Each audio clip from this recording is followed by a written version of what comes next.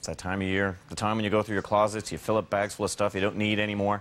But as the saying goes, one person's trash is really another person's treasure. So organizer Nicki Manley from Streamline Living is here to join us on how one person's garbage can be a real prize for somebody else. Yeah, it can make a huge difference. Huge difference. So there are charities that you could donate. I mean, aside from, you know, the usual T-shirts or, you know, pants we don't wear anymore, jumpers we don't wear anymore. Yeah, and kids' toys. That's the stuff we always think about donating. But there's other things that just kind of hang around in your house for ages that you don't need that someone else could really use. Right. Eyeglasses being one of them. I would never have thought of that. Yeah, a lot of people have eyeglasses just in the extra drawer. You know, as they get their prescription updated, they just don't throw out the old one. Right. But definitely, there's the Lions Club will collect eyeglasses across Canada.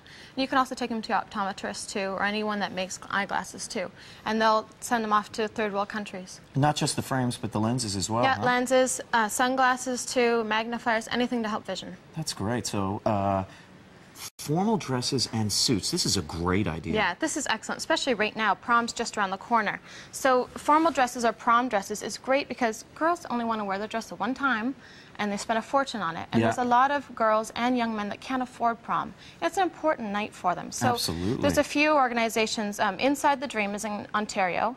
The Cinderella Project is on the West Coast as well, too. And some of them will collect for men, too. Perfume samples, jewelry, anything that helps the whole prom experience. And dressforsuccess.org, I mean, particularly, you know, men's suits and this sort of thing, which is a great idea. Definitely, yeah. And business clothing, you know, people that are getting back in the workforce and they just want to make that best impression. It's really important. Yeah, okay. For sure. Running shoes is another thing. A lot of people just, they buy a new pair of shoes every year and they just kind of collect and take up a lot of space in that closet. So if they're wearable running shoes, they can go to the Darfur region. Sole Responsibility collects for them. And they collect in the Ottawa area any of the walks or marathons going on. Great idea. And Nike has a program, too. When it's on offer, sometimes when a sports complex is being built throughout Canada and the world, they'll take a shoe like this that's not really wearable and they'll grind it down, take it apart, grind it down, and make the new surfaces. That spongy kind of surface. Really? Yeah. Oh, just from the material, like the spongy material you see in the sole. Yeah, they take away all the rubber, rubber, they grind it right down, and so the running room will collect for that when that's on offer, and some other select running room locations will collect too for charities too. This is a great idea because so many people, you know, want to have the latest and the best of whether it be a cell phone or a laptop or a PDA. And what do you do with the old one? Well, that's the thing. That's terrible in the landfills too because the toxins can leak into landfills. So you want to get rid of them, and everyone wants to constantly update.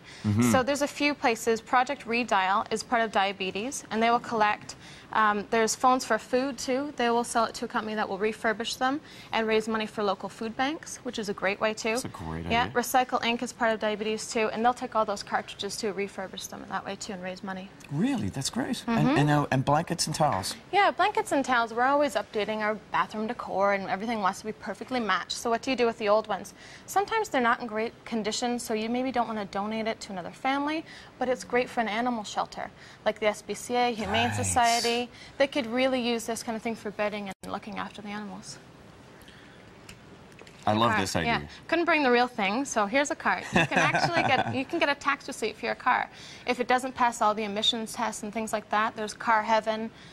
They'll do that and they'll make sure like none of those toxins are getting into landfills again too. And the Kidney Foundation too.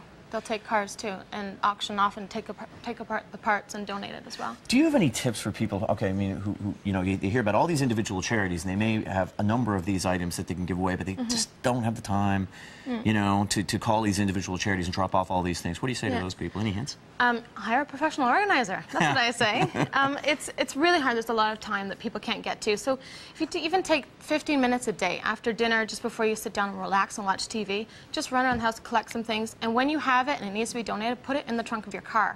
Because then when you're out, you will actually drop it off. It's so many times, if I'm with my clients, I take all the donations, put it right in their car that day. Otherwise, it's just going to sit in that hallway and collect more clutter. It's true, it's true. And more often than not, some of these charities will pick up. Yeah, a lot of charities will pick up too. Diabetes is one that will pick up too. Cerebral palsy will pick up as well. So just call your area, and you can ask to your local township office and see who else donates or collects things like that too. And there's a lot of other great organizations too that I didn't mention, but all across Canada. So all of these websites are on your website, which is linked to our website. So if you go to our website, you can find Streamline Living. And then you'll find there too. Great. Perfect. Thanks a lot, Nicki. Question of the day is, we'd like to know your thoughts on, have you started your spring cleaning yet? Yes or no? You can go to canadaam.ca, cast your vote, and still